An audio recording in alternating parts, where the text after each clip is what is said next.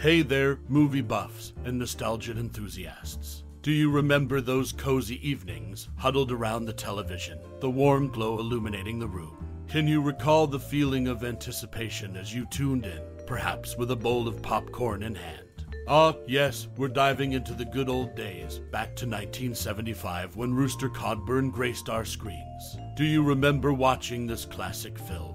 Did you cheer for John Wayne as the iconic Rooster Cogburn or fall in love with Katharine Hepburn's indomitable spirit? Maybe it was the wild, dusty landscapes or the thrilling adventures that kept you glued to the screen. We're all ears and eager to hear your cherished memories of this unforgettable cinematic journey. What were your favorite moments, beloved characters, or even the stories of how you stumbled upon this gem? Share your experiences and let's reminisce together about the magic of Rooster Cogburn.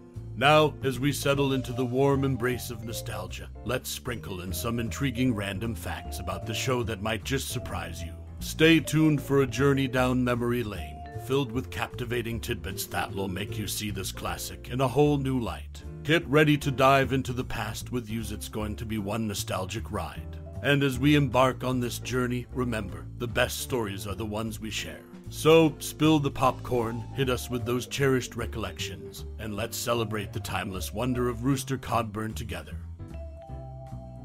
Rooster Cogburn, a 1975 film directed by Stuart Miller, is a classic western that serves as a sequel to the beloved 1969 film, True Grit. The movie features iconic characters like Rooster Cogburn, portrayed by the legendary John Wayne, and Eula Goodnight, played by Katharine Hepburn.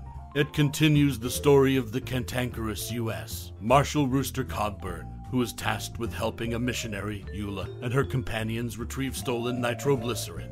The film's unique blend of action, humor, and character development showcases the enduring appeal of Wayne's Rooster Cogburn, a role that had become synonymous with his career. The movie's impact on popular culture can be seen in the enduring fascination with the Western genre and the memorable performances of its lead actors. Rooster Cogburn remains a testament to the enduring charm of classic Westerns and the indomitable spirit of its titular character, making it a must-watch for fans of the genre.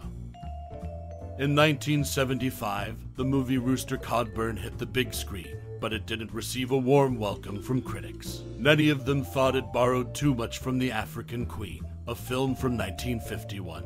They also felt that John Wayne and Katharine Hepburn were a bit long in the tooth for their roles. Some argued that the movie lacked the freshness and charm of the original True Grit, in which Wayne had previously portrayed the character Rooster Cogburn. Additionally, plans for a third Rooster Cogburn film, titled Someday, were shelved. The decision was influenced by the moderate success of this movie at the box office. Paramount Pictures also cited John Wayne's age as a factor, as he was getting on in years, and audience interest in westerns was on the decline. Interestingly, a notable moment in the film came from an unused line of dialogue in the novel True Grit. The conversation between Rooster and Wolf about the small gun he lends him was taken directly from the source material. Despite its initial reception, Rooster Cogburn remains a part of John Wayne's filmography and a point of interest for fans of the classic Western genre. The 1975 movie Rooster Cogburn is known for a few interesting details. Although it was promoted as Rooster Cogburn, the opening credits of the film give the title as simply Rooster Cogburn. This might have caused some confusion for viewers, but it's how the movie's title appears in the film itself. Another intriguing fact is that John Wayne and Katharine Hepburn referred to Strother Martin as Old Man in the movie. However, despite this, Strother Martin was actually 12 years younger than both of them, which goes to show how convincing his portrayal was. Towards the end of filming, John Wayne fell ill with viral pneumonia. This illness was severe enough that he declined to promote the movie, claiming he was still ill. This likely had an impact on the film's promotion and release. These tidbits of information add some depth to the behind-the-scenes story of Rooster Cogburn, making it more than just a classic Western film. It's a reminder that things don't always go as planned in the world of cinema, even for legendary actors like John Wayne. So, whether you remember it as Rooster Cogburn or Rooster Cogburn, this 1975 movie has its share of unique facts that make it a notable entry in the world of film history. In the 1975 movie Rooster Cogburn, Richard Jordan, one of the actors, made an interesting admission later on. He revealed that he intentionally overplayed his role in the film because he believed the movie was going to be a flop. In his view, if anyone paid to see it, it would be solely for the two stars of the film, John Wayne and Katharine Hepburn.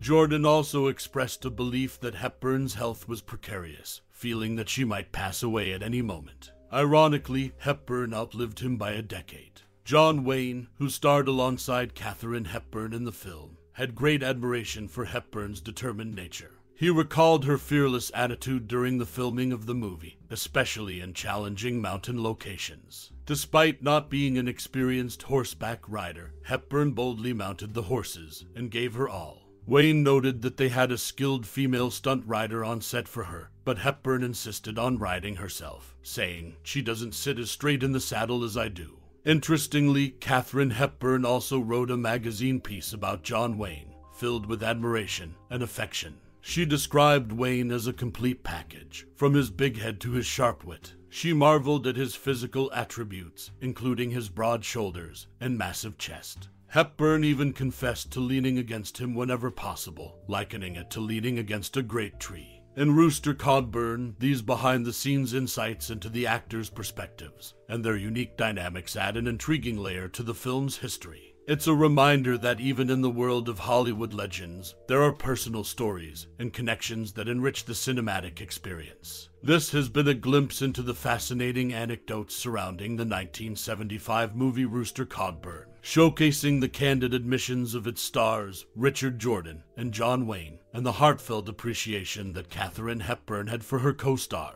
Such insights remind us of the human aspects behind the silver screen.